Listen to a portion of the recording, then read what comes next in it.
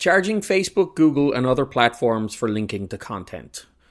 Originally published November 7th, 2023 by Paulof. This may be an unpopular stance, and it's well known that I am loath to side with Facebook, Meta on almost anything, but publishers and countries expecting Facebook and other tech companies to pay for linking to their content need to put on their big boy pants and figure out their business and alternative traffic generation models instead of whining. Let me outline this as simply as I can.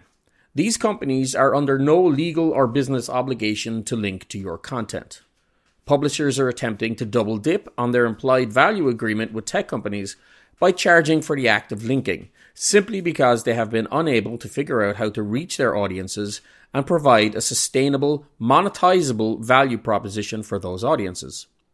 They want the hands that feed them, not just to provide them with an audience and generate traffic to their advertising-laden pages, but pay them for the privilege of doing so.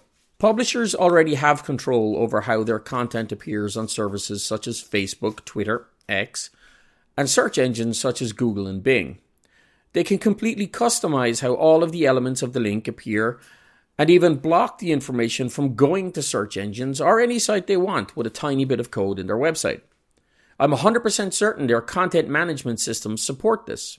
Don't try to tell me these publishers, many of which offer advertising services and platforms, often built on the backs of being the middleman between small businesses and the advertising services offered by Google, Meta, etc., two other companies, and are smart enough to build paywalls, aren't capable of figuring out a little user agent blocking and stopping their content from appearing on these platforms.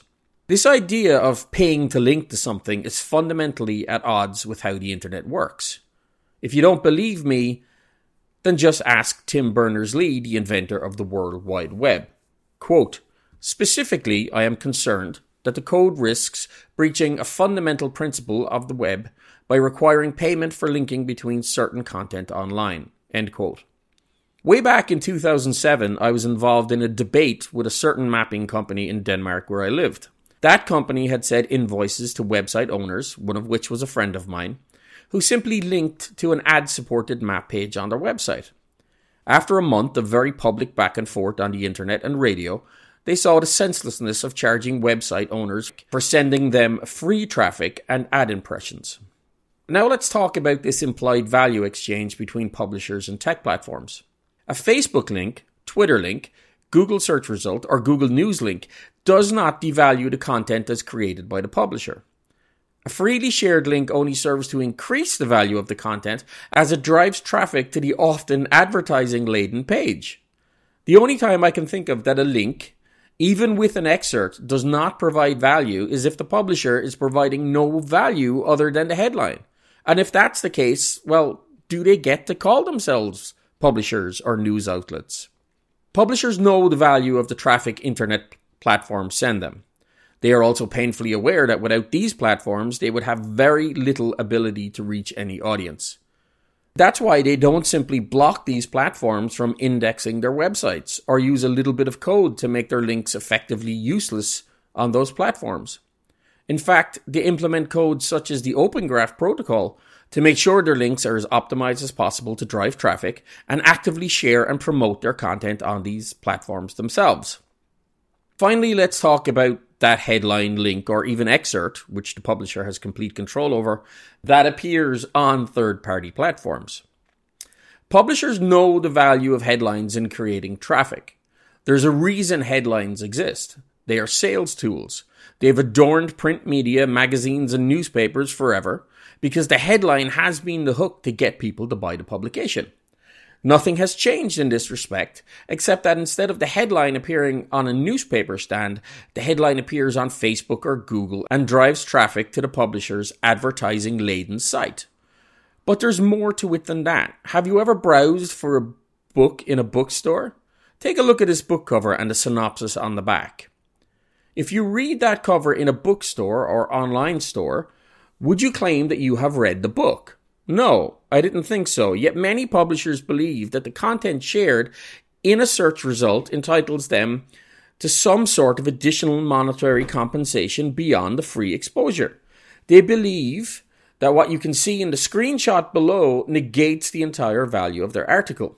Let's ignore for a minute the complete idiocy of believing that an online publisher could exist entirely behind a paywall, with no search or social exposure, no content sharing and audience building, using only paid advertising to draw traffic, and entice people to pay money to get past their paywall.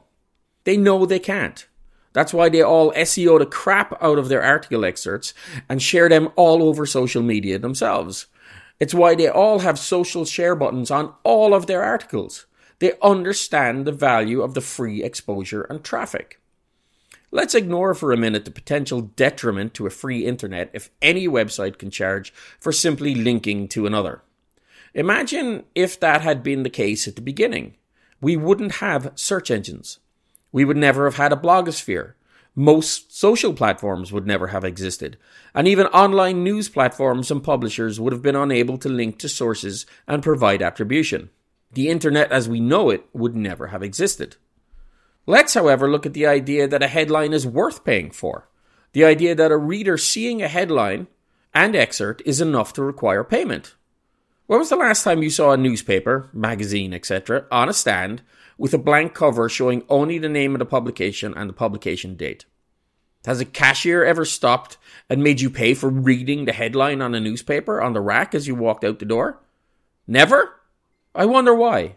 Maybe, just maybe, it's because the value is not in the headline, but in the actual content. And if your headline removes all value from your content, then clearly you're not doing it correctly. The headline draws readers in, gets them to click, and the content is what keeps them coming back. Such a simple concept. Who would have thought it?